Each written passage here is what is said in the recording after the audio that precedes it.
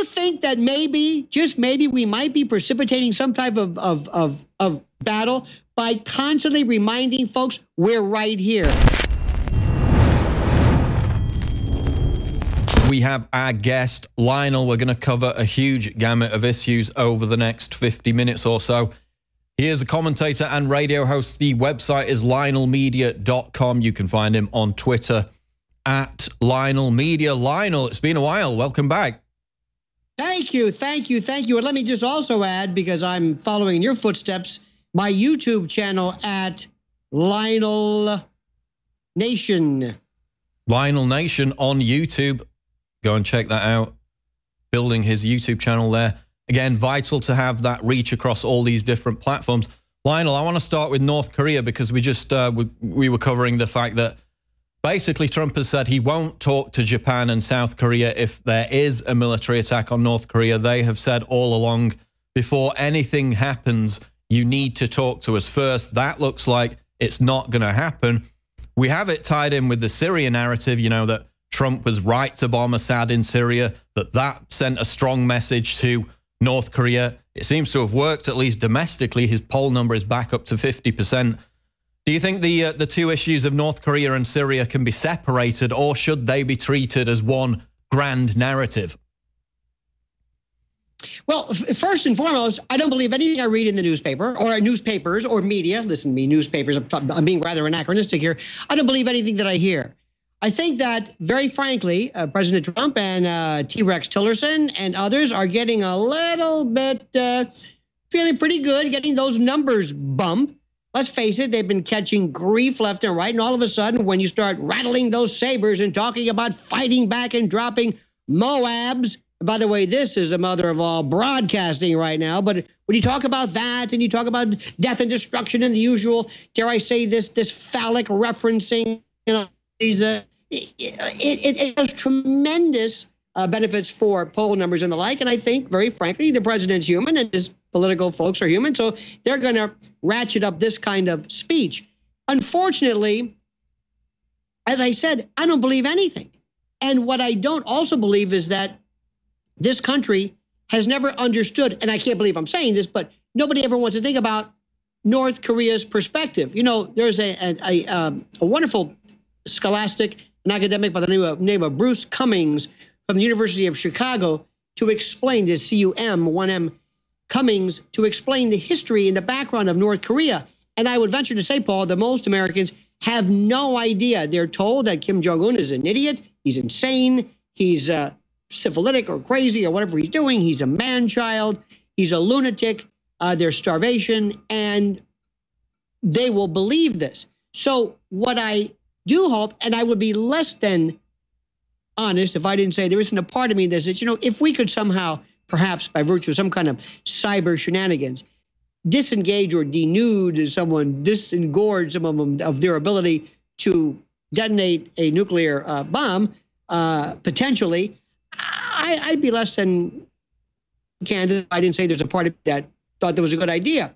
However, we're now doing cyber attacks. So how are we going to be talking to somebody else who dares to implement the same against us? Dare I say, dread Russia or whatever. So it's very, very complicated. I'm sure that we will work through this. But Paul, I don't believe anything I hear or read. No, it's also, you know, something that I've thought about many times is North Koreans, the people themselves, are kind of dehumanized. People don't realize that, you know, you're not just wiping out a horrible regime, which it is. You're wiping out millions of people who are brainwashed victims. In their heart of hearts, we know they don't support dear leader.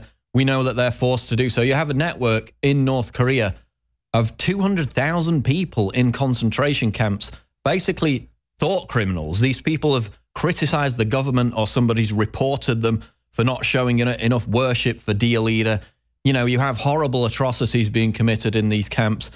You know, these people are victims too. It's not as if they're right behind dear leader and that they're full in. They only support him outwardly, because if they didn't, they'd be thrown in a camp with all their entire family.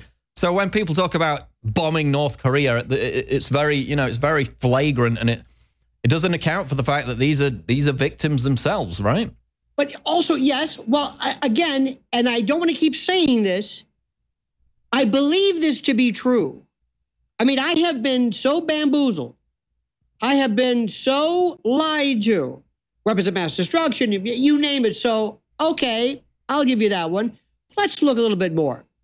This is as others have said, North Korea is a garrisoned country. This is a country where virtually everybody is or has been in the military, with an average of 10 years of experience.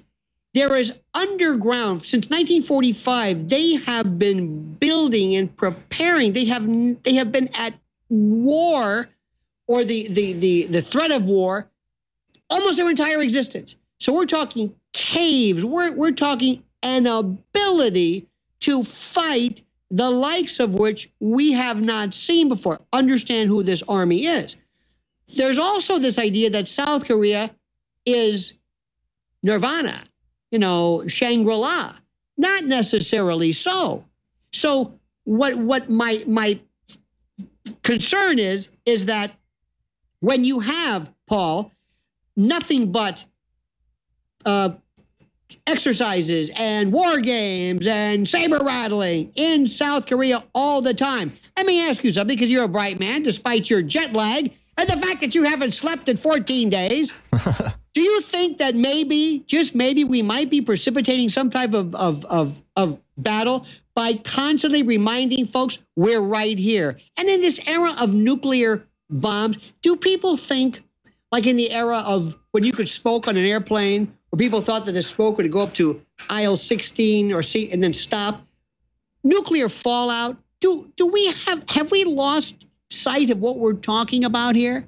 So while this is terrific, and while everybody universally loathes, hates, derides, abhors this crazed, despotic ruler, the more everybody speaks in unison, I'm sorry if I didn't say this, the more suspect I am of the truth. Because you understand something, because John Pilger said, never believe anything unless it's officially denied. And I don't believe anything. I don't believe, and there's no pro-North Korea contingent, but I don't believe this. It's as though you want me to believe this. You want me to sign on to war with North Korea? And how exactly is that to take place? Is it limited? Have we thought about this? And Paul, when you have somebody by the name of Mad Dog Mattis as the architect of your defense policy, is there not a part of you that's just a tad bit concerned? I mean, it's incredible how lightly it's treated. Oh, it's just a nuclear war. It's just a regional nuclear war. How are people going to deal with that? You've got millennials on Twitter who have mental breakdowns if you tag them in a tweet. How are they going to deal with an actual nuclear war? Now, of course, it might not conflate with the US. They might not be under direct assault, under direct threat. But again, how are people actually going to cope with that, given they can't cope with mean tweets? May I say something for a minute? And I know this sounds very gratuitous, but being gratuitous doesn't mean it's not true.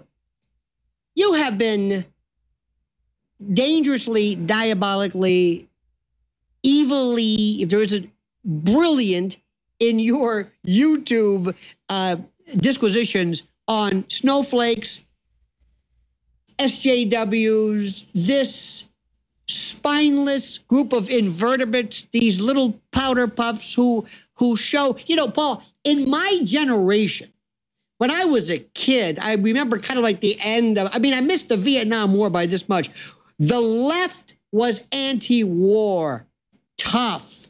The left was dirty jokes, provocative stuff, underground, pornography, blue movies, listen to me. It was cutting edge. It was the right. It was the adults who said, stop saying that. Ooh, you're dirty. Ooh, you're hateful. Stop. The left was cutting edge, and it was music that talked about war, and we voted. And when we or they protested, you didn't scratch your head and said, this man, this woman is walking around with foam rubber, engorged genitalia, and pudenda. This woman's wearing a knit cap that apparently is some for... we were asking, what the hell are these people even... What are they marching for? And you have so perfectly targeted these imbecilic cretins, these Boeotians, who... Do they know anything? This weekend in New York, they were protesting not false flag attacks in Syria, not more war, not Trump going back on his word, as he said, not the MAGA, Make America Great. Oh, no, no, no. They weren't talking about that. No, no, they were protesting Trump's tax returns. What the hell are they talking about? Their tax returns?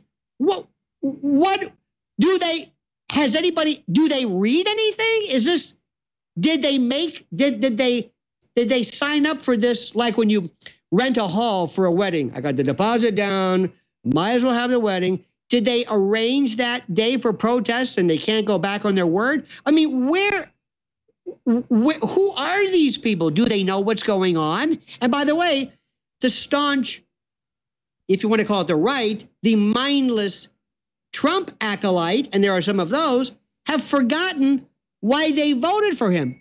So, my dear friend Paul, I think we are in the middle of what appears to be an insane asylum, from clowns to the left of me, jokers to the right. Here we are, stuck in the middle with you, to quote the great Jerry Rafferty. It's insane. Let's go to Debit in Florida. Debit in Florida, you're on the air. Great. Hey, thank you so much. Listen, I have bought your product, and I gotta say they're amazing. Anyone who's on the fence, buy it, because I've got Caveman, Superman Vitality, Secret 12, Vitamin Mineral Fusion. I've got the body armor. Wow, thank you. Wow. You're the type of listener that makes it all possible. Which nutraceutical does you like best? I really like the Vitamin Mineral Fusion, to be honest. That's amazing. Really incredible. I drank it in the morning, and I swear to you, I felt incredible. Like, I haven't felt weak. My morning was fantastic, and I love you guys. I love the InfoWars crew, and I just want to, I want to take this opportunity to tell anybody out there who's on the fence, just buy it. You will love it. I'm telling you, I've never bought a bad product. What you find in our news is the same thing you find in our products at InfoWarsLife.com. It's a win-win. InfoWarsLife.com.